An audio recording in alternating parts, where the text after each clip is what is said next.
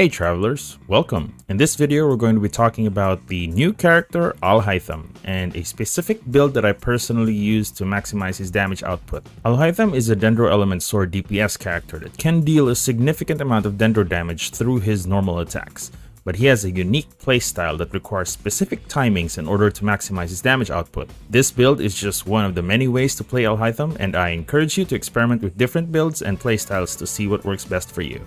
So let's break down Alhaitham's skills to understand how he works. During combat, Alhaitham generates mirrors that amplify his Dendro damage. The more mirrors he has, the better his Dendro damage is. Alhaitham can generate a maximum of 3 mirrors with a 4-second cooldown before they vanish. His elemental skill teleports Alhaitham to a brief location similar to Keqing. If Alhaitham has no mirrors prior to casting his elemental skill, this ability generates 2 mirrors, otherwise it will only generate 1. Alhaitham's charge and plunge attacks can also generate 1 mirror with a 12-second cooldown. His elemental burst summons a field that deals Dendro damage in a wide area and will deal extra damage based on the number of mirrors he has available. The more mirrors he has active, the more hits he will deal.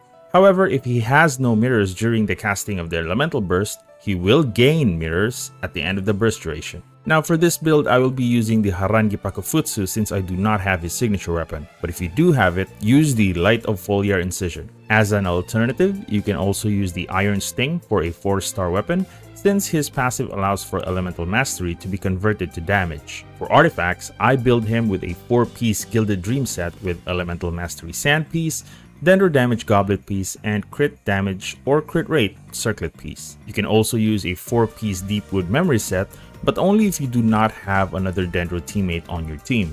If you do have another Dendro teammate, Alhaitham should use the Gilded set, and the other Dendro unit should use the Deepwood Memory set. For Constellations, a good stopping point would be Constellation 4, which will provide additional Elemental Mastery and Dendro damage bonus for each mirror Alhaitham generates. One of the key elements of playing Alhaitham effectively is understanding how to maximize the use of his mirrors.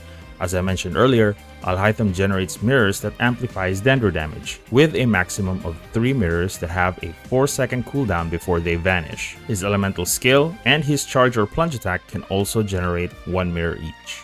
To make the most out of his kit, I like to start with casting his elemental burst first with no mirrors. This will generate 3 mirrors at the end of the burst duration.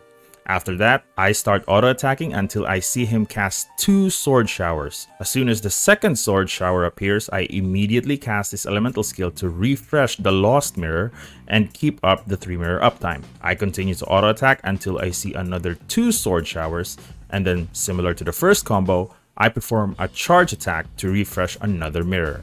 At this point, both the elemental skill and the charge attack are on cooldown, so there's really no way to replenish the mirrors further, so you can continue to auto-attack until the mirrors run out or switch to a different character.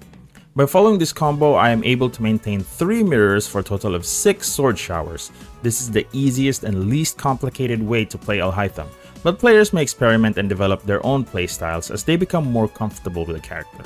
And that's all for today. Hope you enjoyed the video. So overall, Alhaitham is a unique character with a playstyle that requires timing and practice to master.